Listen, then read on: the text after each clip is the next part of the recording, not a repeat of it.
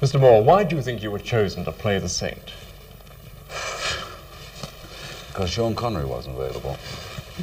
No, let's have a truthful answer. I tried to buy the show 5 years or 6 years ago. I tried to buy the rights, but I didn't have enough money at the time, or Leslie Charters wasn't interested in selling to television, which put the price up.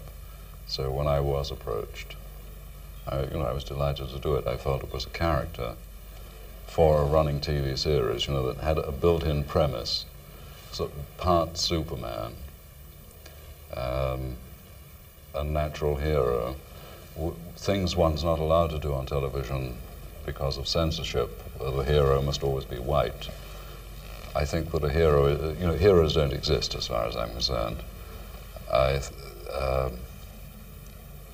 think that people who've read the books know that the Saint was a crook, although we never say it in television.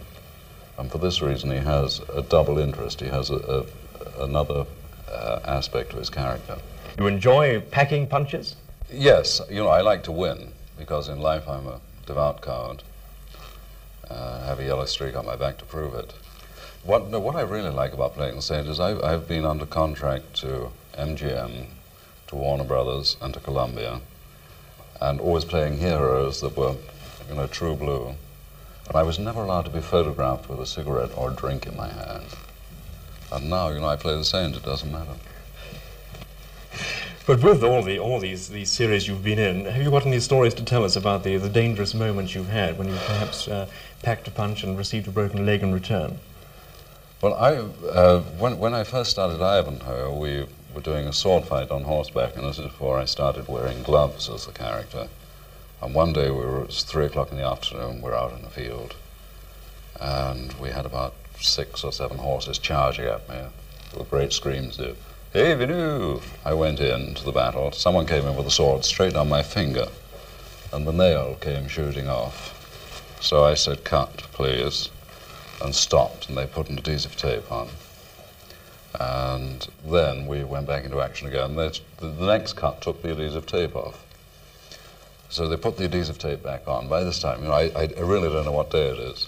And we started charging in again. The saddle slipped. I ended up underneath the horse. This shot said, "Hey, Venu," and I'm saying, "Cut, cut, please, cut." And I got up and I went home. Maverick, Ivanhoe, and the Saint, I'd say that Roger Moore never had it so good. What is the attraction behind playing in these long-running series? Money. And?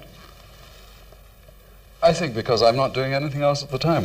There's also one other series that wasn't shown here called The Alaskans, which I made at Warner Brothers, which I did 39 hours with Dorothy Provine.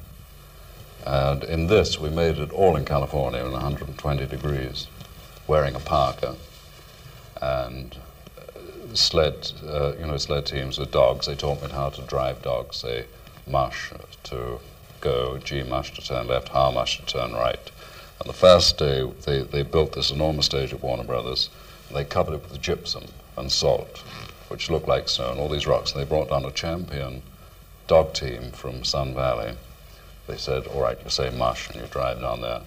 Now, scattered all the way down this slope were pine trees, which were nailed to the stage. So I said, "Mush."